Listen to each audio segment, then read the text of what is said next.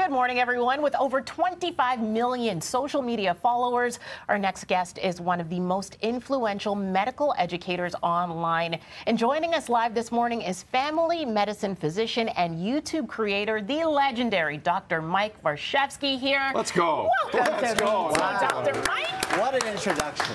Thank you so much. Welcome, Dr. Mike. I'm excited to be here. Appreciate it. What are you doing in Toronto? What's happening? Well, you know, I'm doing a little bit of medical education with the YouTube folks because we're trying to expand the field of health online.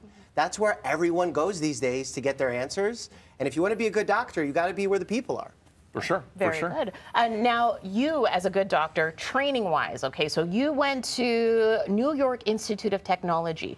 You did all of this, okay? You got your Bachelor of Science in Life Sciences. You got your doctorate in osteopathic medicine in honors by the age of 24. How the heck did you do all of this? How are you still standing now and have the energy to do everything you do? Well, you know, because I did this accelerated program, it was 7 years, college and medical school all together. When I started my first year of medical school, I wasn't 21 yet. And you know, the drinking age in the United States is 21. So when they had their opening party, welcoming the students to the medical school, I was the sole student not invited. Oh, you couldn't even I mean, come on, that's so messed up. Rude. I didn't mean Like, no, that's a good start. Laugh at my pain, because it's good.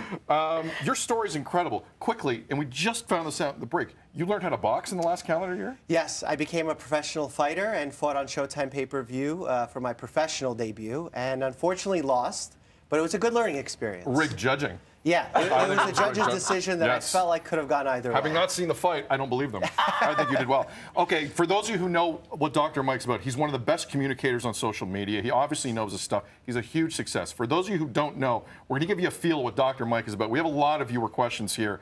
And again, I know you like to personalize to the patient. Yes. But are you willing to take some questions here? Absolutely. All right, let's do it. Email from Laura and Devinder. Dear Dr. Mike, soon-to-be first-time parents, do you have any tips for finding a good pediatrician? What should we look for? Well, if you are expecting a baby, you should plan ahead and actually start this search about 3 months before the baby is due. Because that will allow you to prepare, allow you to find good options, maybe interview a few pediatricians to see if they're a good fit. And my #1 recommendation is to ask relatives, because it is very likely that you will find someone who will understand you, who you will have a healthier line of communication with.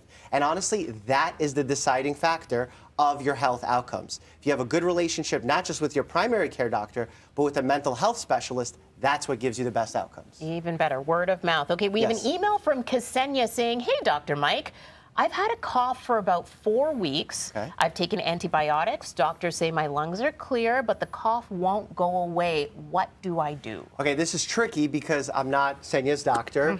But what I will say is I would encourage the doctor to encourage the patient to ask the doctor more questions. There are specific instances where a cough that is going on for a long time may be due to not something infectious. And there's some surprising causes here. Acid reflux. People don't usually communicate or connect that acid reflux can be connected to a chronic cough. But if that acid climbs up to the top of your airway, actually damages your larynx or your pharynx, which is your voice box or the back of your throat, it can create mucus, irritation, make you cough for a really long period of time, or something known as postnasal drip, which can happen as a result of allergies. So you lie down, you frequently start getting these coughing fits. Yeah. So I would encourage the patient to ask some questions surrounding those two topics. I never would have thought about the acid reflux thing. Yeah, there's some surprising ones like that. That's why he's good. We got 2 minutes. We'll try and cram in as many in 2 minutes as we can. Email from Beatrice, who writes, Dear Dr. Mike, how often should I be going for a checkup with my family doctor? Haven't been for years. Nothing hurts. Am I good? I would encourage to come in even when you're feeling well. And the reason for that is there's so many ways we can get ahead of problems. We're talking about vaccinations, cancer screenings, even questions about mental health. Like I have patients that come to my office that are feeling completely fine, but then in finding out that they're exposed to certain risk factors, whether it's substance abuse, domestic abuse, we can then act and prevent the problem from becoming worse. So even if you feel fine, go visit your primary care doctor, create that relationship so that when you come in with a problem, you don't have to focus only on the problem. You can now have a whole history to talk about with your doctor as well. Very good advice. And can we squeeze in another one? Please. We'd love to. This is how we usually do it in doctor's visits, by the way. Yeah. Quick, It's rapid fire. We got to get a lot of stuff. Let's go. All right. Email from Katrina. Hi, Dr. Mike. I'm always bloated and get random stabbing stomach pains. I've had an ultrasound and other tests, but they are all clear. What could it be? Again, individual question there. What I will say is ultrasound is not usually the best test to evaluate the GI system. So if we're doing imaging, I would actually discuss with a doctor about potentially doing a CAT scan or an MRI because that will show more of the GI system. Or if we're experiencing a lot of epigastric pain, which is on the top area of the abdomen, if you're having a symptom known as dyspepsia, which is really a catch-all term for when you're eating and you feel full, or early satiety where you feel full before you're even eaten a lot, that could be a sign that you need an endoscopy where you actually get a camera put into your gut as well. Again, we could do this for 2 hours.